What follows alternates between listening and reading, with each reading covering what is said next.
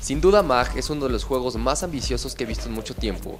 El simple hecho de incluir a 256 jugadores en una partida es motivo suficiente para tomarlo como un título serio, que propone y sobre todo que marca una nueva forma de juego y experiencia. Sin embargo, no es tan bueno como esperábamos. Es el año 2025, el mundo está al borde del caos, la escasez del combustible más preciado y la crisis económica han hecho de este planeta un infierno. Una tercera guerra mundial es inminente conocida como Shadow War. La humanidad ha creado 3 diferentes corporaciones para pelear por sus intereses en distintos continentes y países, mejor conocidas como PMC, Private Military Company. MAG nos da a escoger entre 3 distintas corporaciones. La primera es Sbir, conformada por países del Medio Oriente y Rusia. La segunda es Baylor Company, formada por canadienses, los Estados Unidos, Reino Unido y por supuesto México. Y la tercera y última, Raven, formada por soldados del oeste de Europa. Tan pronto conectes tu PlayStation 3 con MAG dentro, deberás escoger entre una de las 3 corporaciones. Quizás la mejor parte de esto es la profunda customización de tu personaje para crearlo o hacerlo parecer a ti o a ese héroe que siempre has proyectado. Cada corporación posee armamento y estrategias de combate diferentes, por lo que es recomendable probar con cada una, aunque para hacer esto deberás eliminar tu personaje antes creado y empezar de cero. Esto es un fastidio, pero vale la pena hacerlo. Los puntos que obtienes en cada batalla te servirán para ascender como jugador y convertirte en líder de tu escuadrón de 8, 32 y finalmente de un ejército de 128 jugadores. Para lograrlo requieres de un largo y tedioso camino. Para postularte a este liderazgo primero debes acumular 15 puntos, así que es momento de dejar cualquier otro juego y jugar MAG todas las noches durante un buen rato.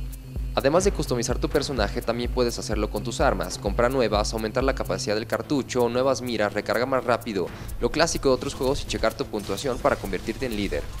Una vez que has pasado un tutorial decente que te enseña los comandos básicos, controles y sistema de juego, estás listo para adentrarte a Suppression, una batalla de 32 jugadores en contra de otros 32, en donde el primero en completar el mayor número de bajas enemigas en un límite de tiempo gana y se reparten los puntos. La segunda modalidad es Sabotage, una batalla de 64 jugadores con el objetivo de averiar o destruir 2 receptores de satélites y un centro de información.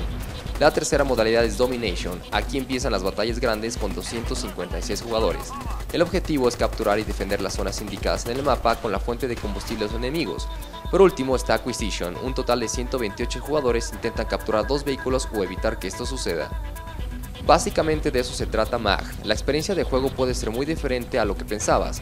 Los controles se sienten bien, algo sueltos, no tan robustos como Killzone 2, pero tampoco tan sensibles y rápidos como Modern Warfare. Es un punto intermedio, así que todas esas horas que has pasado jugando en línea te serán muy útiles y no tendrás problema alguno al adaptarte.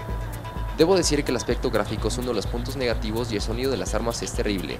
A pesar de estar situado varios años en el futuro, lo menos que esperas son armas de alto calibre con estruendoso sonido, pero no es así. Supongo que esto se debe a que todo el esfuerzo y empeño fue dirigido a su sistema de juego en línea para tantos jugadores. Nadie más lo ha logrado y MAG se lleva el premio en esa categoría.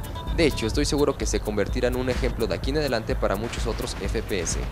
El diseño de niveles es de lo mejor que tiene el juego, la amplitud es impresionante, no es fácil dar cabida a más de 200 jugadores, pero por muy interesante que suene y se vea, no lo es del todo. De hecho, en ocasiones el objetivo que uno mismo se antepone es llegar al otro lado del mapa, cosa que es casi imposible. Además de encontrarte con muchos campers con su sniper, el famoso grenade spam es muy molesto. Cientos de granadas salen donde menos te lo imaginas y lo peor de todo es que pareciera que las arrojaron al azar y con mala fortuna te atravesaste en su trayectoria. Las miras de las armas casi no te ayudan, al menos no para los Raven, que es la corporación que escogí. Esto dificulta el apuntar a tus enemigos, sobre todo teniendo la mira a un enemigo a una corta distancia. Algo que me sorprendió por completo fue el movimiento de acercar la mira. No hay una trayectoria, simplemente es un corte directo a otra toma con la mira de cerca. Obvio, esto es muy extraño y hace que pierdas tiempo valioso y el sentido de la ubicación.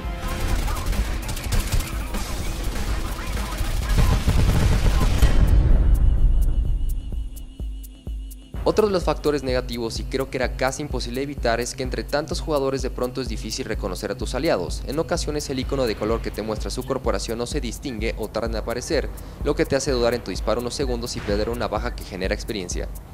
Tan pronto te eliminen, en ocasiones tardarás hasta 20 segundos para regresar al campo de batalla, si bien te va entre 5 a 10, esto con el fin de controlar las olas de jugadores, lo cual suele ser una eternidad si estás con una muy buena racha. El diseño de vehículos está bastante bueno y su manejo es sencillo, algo que se agradece habiendo tanto caos afuera.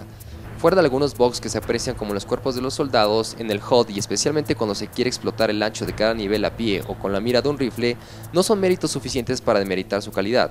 Debo decir que todas las veces que jugué nunca experimenté lag ni fui desconectado del servidor.